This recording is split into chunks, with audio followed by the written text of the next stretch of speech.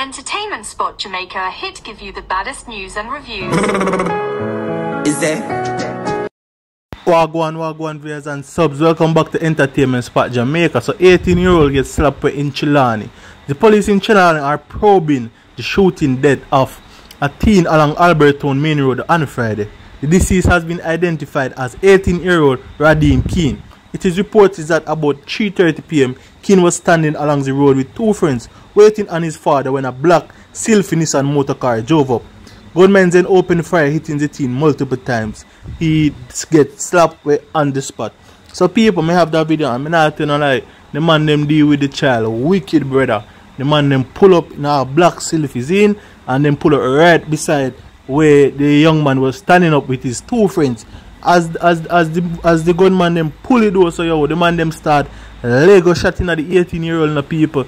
Yeah man, about 10 shot or more shot the 18-year-old get, and the man them did also fire off of the two guys that was standing besides the 18-year-old. So I'm not sure if them get shot up, died on the spot because the amount of shot them fling in at the 18-year-old. It seemed like some motive. It seemed like them definitely did go for this 18-year-old. I don't know what this 18-year-old young man did to them, but it seemed like something definitely wicked him did to them, man, and make them man pull up, And guess what the thing now? Him pull up in a broad daylight. The car, the black Sylphy pull up in a broad daylight.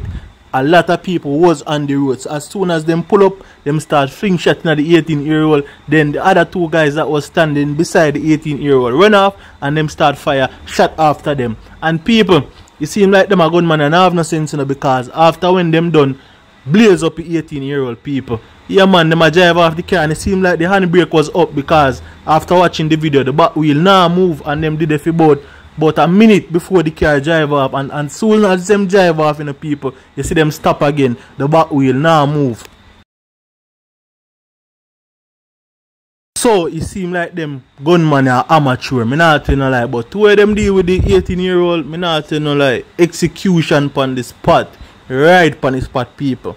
And as I say, I can't post the video up on YouTube because of YouTube policies. That video will be removed immediately. But I kind of feel it for the 18-year-old. So when I say people, yeah man, it's really sad. What this 18-year-old could have do to them man and make them man come in a broad daylight and blaze up the man. So when I say fling about 15 shots in at the man and then fire shot after the young man them where they turn up beside the 18-year-old, and then when them ready to drive off, them can't drive off because it seems like the handbrake, them never lift up the handbrake. So when them drive off, the back wheel now move, none at all, people. And them did it for about a minute before them could have moved off. But there's a prayer say how the police them catch them money because them man not even deserve to go in a jail now. Them man deserve to fling with people. You see me I say, yeah man, them man are wicked man, brother. Them man are too wicked. How if you do that to an 18-year-old? What is an 18-year-old could have do to this to them people, yeah man? Jaja, it's very cruel. I'm not telling no lie. So people, in other news, this interview is from the Jamaican nklyne. Basically, they were talking how black man, as you may say, was acting in the whole Clansman than one child. As you may say, basically, the lady I say, yo, him look like him did a threat. So I'm going to hear what the lady have to say. If you're new to the channel, hit that subscribe button. Also, give this video a thumbs up as well. In the Clansman Wandon gang trial, the prosecution's second witness this week testified that incarcerated dancehall artist Vybz Kartel had reportedly ordered hits of 3 persons, including an entertainer. The witness told the court that the order was reportedly given to the Wandon gang. Court reporter Tanisha Mundell has been covering the trial and now joins us for a roundup. Tanisha, how much detail was presented in court in relation to the allegations involving Kartel? Well, Damon, the witness did not give a lot of information about Kartel, but he did indicate that Kartel had solicited the services of the gang to murder 3 persons, including a fellow entertainer.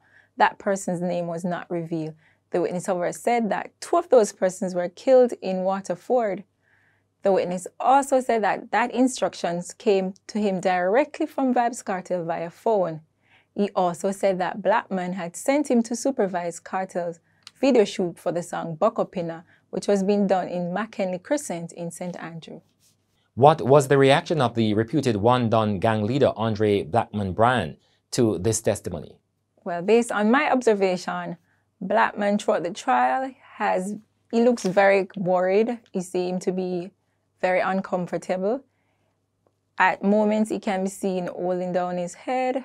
He can also be seen shaking his legs. So in my observation, he's not comfortable at all. Well, looking ahead now to week 6 next week, what are your expectations? Well, for week 6, the witness will be wrapping up his evidence in chief.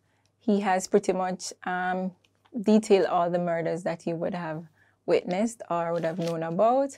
So cross-examination is expected to begin next week. Thank you very much. Tanisha Mundell there, our court reporter. A technician who reportedly disobeyed the directive of gangsters in his community to disconnect his home security camera system was killed in broad daylight last Saturday near his home in the White Lane area of Nagohead in Portmore, St. Catherine. 39-year-old Karen McCollin was killed about 1 o'clock in the afternoon by an unknown assailant who escaped in the area on foot.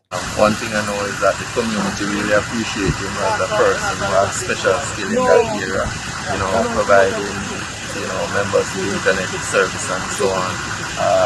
A really, disappointing and unwelcoming type of behavior from those persons in that community. We're not taking it lightly, or one thing is sure, we're not going to give up our communities to gangsters, and the police side we're going to be doing, all that is possible to restore some level of calm and peace within these communities, because the fear of crime is actually, stifling our own development. So guys, comment in the comment section what you think about all of this. You see me I say, and Jaja, R.I.P. to nklyne mother. You see me I say, yeah man, as you heard the news say, yo, his mother get raped. Basically, them go for her mother in her house, rape her, you see me I say, and them found the body in her bushes. So I haven't seen nklyne said anything about the video as yet or about his mother, but sooner or later I'm gonna break silence. More likely I'm gonna post it on him YouTube or I'm gonna go live on him Instagram. So it's really a sad and tragic story, as you know I say, because this is how him is a big YouTuber and that got happen to his mother. As you know I say, that could be anybody's mother, and imagine if it was your mother, how you would have feel inside. If you know say you have your mother and man running for your mother, rape your mother and kill your mother. Basically the people them did want money and them never get the money, so them do whatever they want to your mother and kill your mother. How you would have feel inside? You would have feel messed up and you would have start be a badness, Badness, You hear me? So it's really sad people, so I just show some condolences to nklyne and the whole families. You hear me? I say people, yeah man, it's really sad. So here want to do more, and give this video a thumbs up, subscribe to the channel. Want to go over to my Instagram. You hear me? I say follow me on Instagram at SpotJa. You hear me? I say get me to 1K followers. Much love and respect, guys. Thanks for the continuous support.